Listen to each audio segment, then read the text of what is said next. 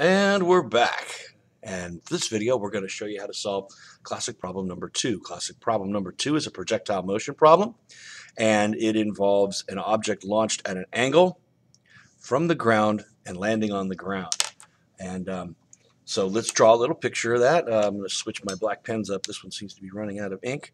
We're going to have a ground level right here. And let's just be concrete about this. Let's pretend we're going to kick a soccer ball. So we're going to kick this soccer ball at 25 meters per second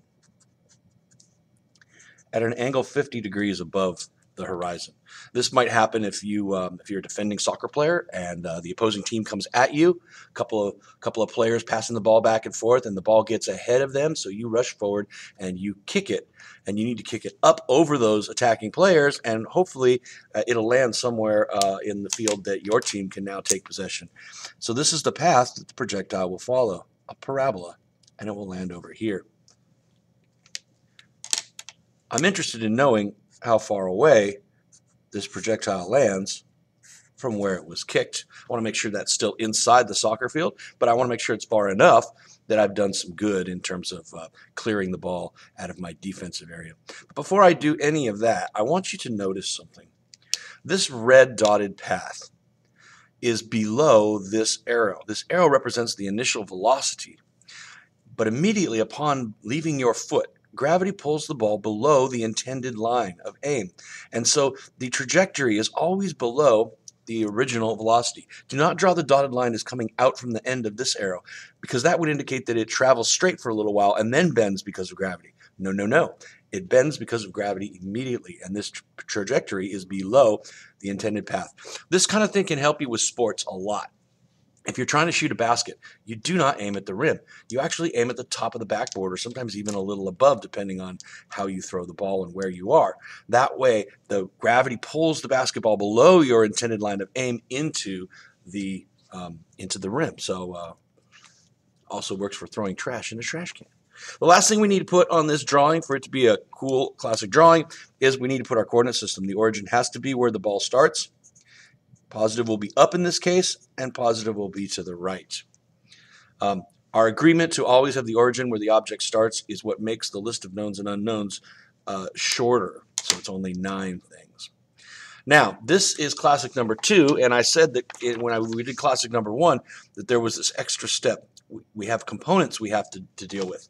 And that's clear to see because our initial velocity is given to us as a polar vector with r, the magnitude, and theta, the direction, indicated overtly. We need to turn this r and theta vector into an x and y vector because our list of knowns and unknowns has vix and viy, not vir and vi theta. So we need to do this conversion. Our original vector is 25, 50 degrees, and we need to turn that into x and y. Now to do that, we have this recipe where x is always r cos theta and y is always r sine theta. And so in this case, that's 25 cos 50 degrees, 25 sine 50 degrees. And if you put these into your calculator, you will discover that 25 cos 50 is 16, and this is meters per second because the original 25 was meters per second, and this one is 19 meters per second. So there we go. We've now done the extra step of componentizing the initial velocity, which was given to us as a polar vector, into an x and a y. So kicking a soccer ball at 25 meters per second, 50 degrees above the horizon, means that you're giving it 16 meters per second worth of horizontal motion and simultaneously 19 meters per second of up and down motion, or upwards in this case. Now we can fill out the list of knowns and unknowns. I was using red before, and I've got the red pen in my hand. What the heck? First level of knowns and unknowns is x and y. Do we know where the soccer ball will be at the end of the problem in the horizontal direction? And the answer is no. That's what we're looking for. Do we know where the soccer ball will be in the vertical direction at the end of the problem? And the answer is yes. You see, the problem is over when the soccer ball returns to the ground and the ground is 0. Excellent. Next level, VIX and VIY. And these two numbers, the initial velocity in the x and y direction, are what we were doing over here with this componentizing. So these go in here, 16 meters per second and 19 meters per second. Next level, the final velocities in x and y. And as we said in classic problem number 1, you might have a question mark here, but we do know because there's no acceleration, this velocity stays constant during the whole problem. So we can fill this part in pretty quickly. Whatever this number is, that number is, and this is a 0. In most cases, I have solved one projectile motion problem in my life where there was an acceleration in the x direction. That would occur if you were including air resistance or there was a wind, or in this particular problem, there was a very big mountain next to somebody doing a projectile problem. Okay, VFY, we just don't know. We're going to do something with that later. And acceleration in the y direction, because the next level is acceleration, is going to be negative 9.8 meters per second squared. Again, gravity is doing the accelerating in the y direction, so 9.8 is the number. But negative in this case, because of my choice of coordinate system, I chose up to be positive, which is why this was a positive 19. Therefore, this is a negative 9.8. So what's going to happen is this acceleration is going to reduce this number, reduce it down to 0 by the time we get to the top, and then this acceleration is going to create a negative velocity. So whatever's true about this final velocity in y, it is going to be a negative number. And time we don't seem to know here. So there is the list of knowns and unknowns. And now we do the same steps that we did before. As I recall, it was a y Swiss Army equation to find the time.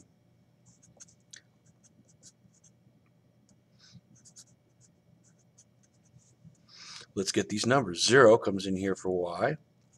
VIY is 19, and that's multiplying t. We don't know what t is, so we leave it as t. And then we have 1/2 of negative 9.8 times t squared. I can multiply this out and clean this up a little bit.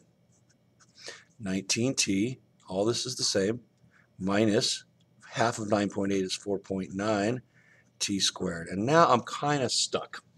This is a quadratic equation, and to solve it you need the quadratic formula. And that's kind of a bit of a pain in the bottom, but there is a trick I can pull. I can't factor this in any meaningful way, but I can do something on this paper that you cannot do in an algebra class. I can divide through by t.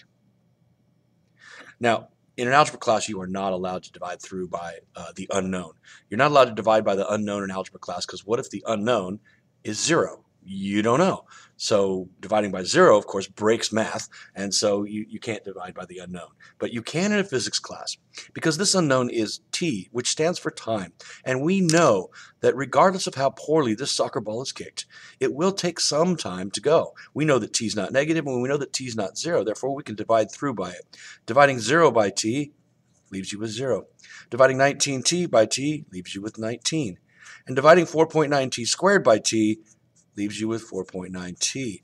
And now I don't need the quadratic formula anymore. Happy birthday to me. 4.9t equals 19 is how I would do that. I'd move this to the other side, making it a positive. And t would be 19 divided by 4.9, which turns out to be 3.88 seconds. Is this a reasonable amount of time to have kicked a soccer ball? I think so too. A soccer ball kicked in the air probably takes about 4 seconds to get where it's going. All right, the next thing we did is we used the x equation, and I'm going to move over here to do that. Just trying to utilize my paper correctly. X equals VIX times t plus 1/2 AX t squared. Now, I've got to warn you that some textbooks and some solved examples that you'll look at, they'll just leave this term off. They'll write this as the Swiss Army equation. And yes, that's going to happen, but I find that it's not good for kids who are learning physics to leave this term off. Write it down, but then show that it goes to 0, okay? So x, we don't know what it is, so we leave it as x. VIX is 16. The time is known to us. That's right, I could put it over here, couldn't I? 3.88 seconds. It's 3.88. And as mentioned in classic problem number 1, this entire term goes to 0 because AX which is being multiplied by all these other things, is 0. I believe that turns out to be 62, at least it did yesterday. 16 times 3.88 equals 62 meters. Well, I think if I kicked a soccer ball 62 meters, I would be a hero. Okay, first of all, the soccer field pitch is about 100 meters long, so this is less than the whole field, so I have not kicked it out of the field. But this is a significant fraction of the field. This is a little more than half the field, so I've gone from a place that might be just about 15 meters in front of my own goal, and I have kicked it over the midfield line and into their territory, whereupon my players can maybe perhaps turn it into a scoring opportunity. So now we know that this is 62 meters. We can put this up here. And like we did with the classic number 1, there is this unknown VFY. And it's kind of fun to show you what happens with VFY.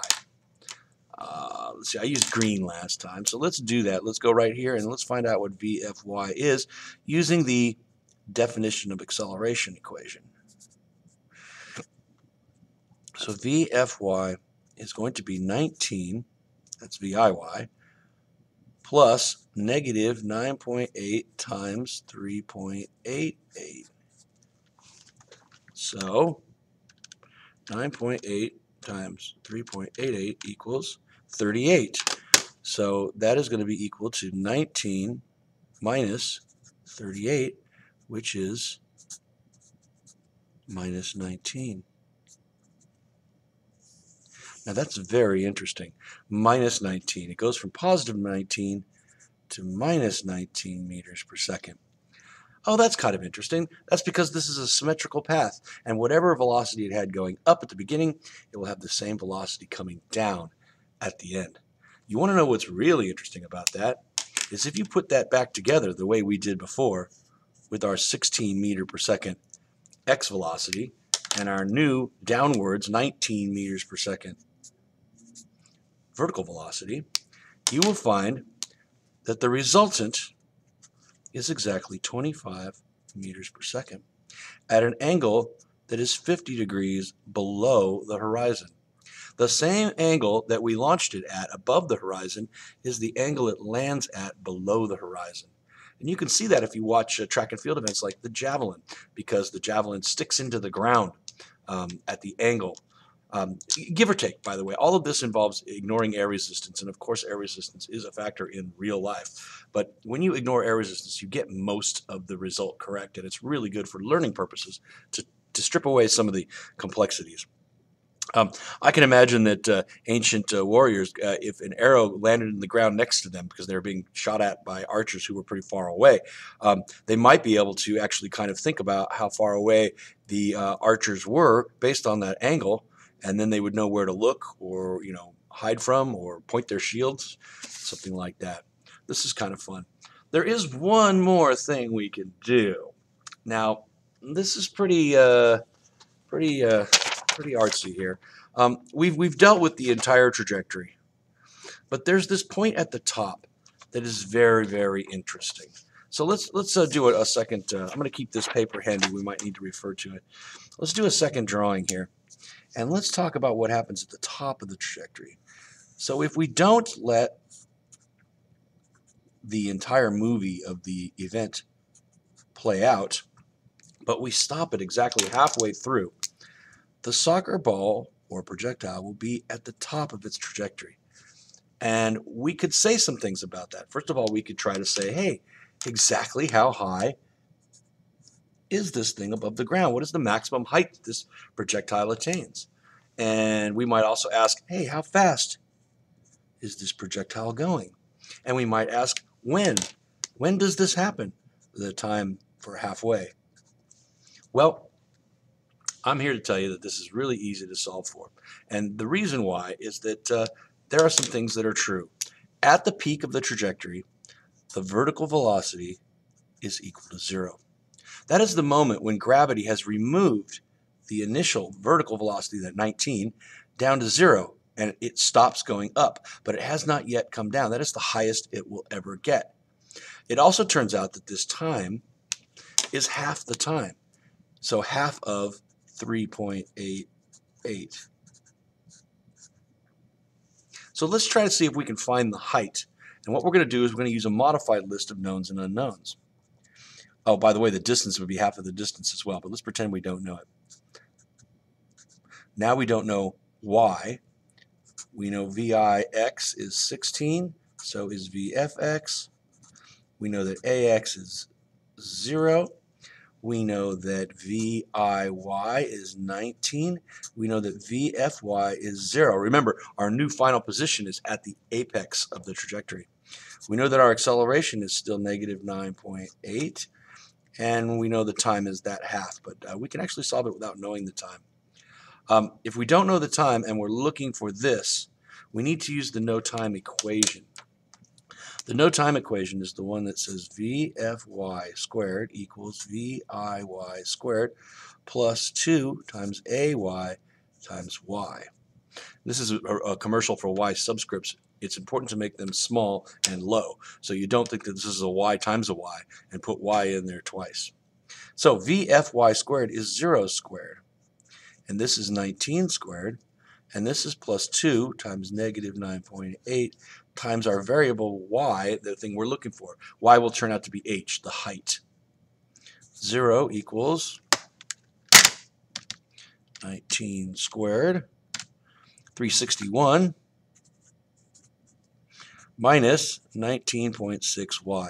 Twice 9.8 is 19.6. Look, folks, I have half of 9.8 and twice 9.8 memorized because I'm a physicist and I do this all the time. You might need to use a calculator.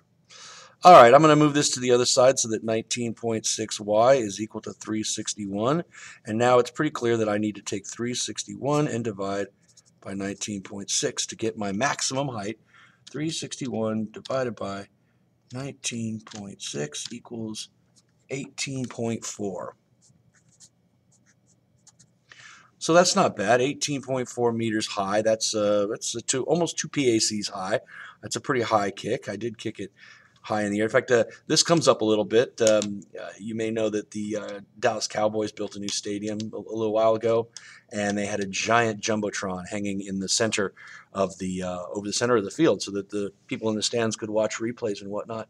And the punters were kicking punts that would bounce off of the jumbotron because they didn't put the jumbotron quite as high as they should have. That's kind of fun.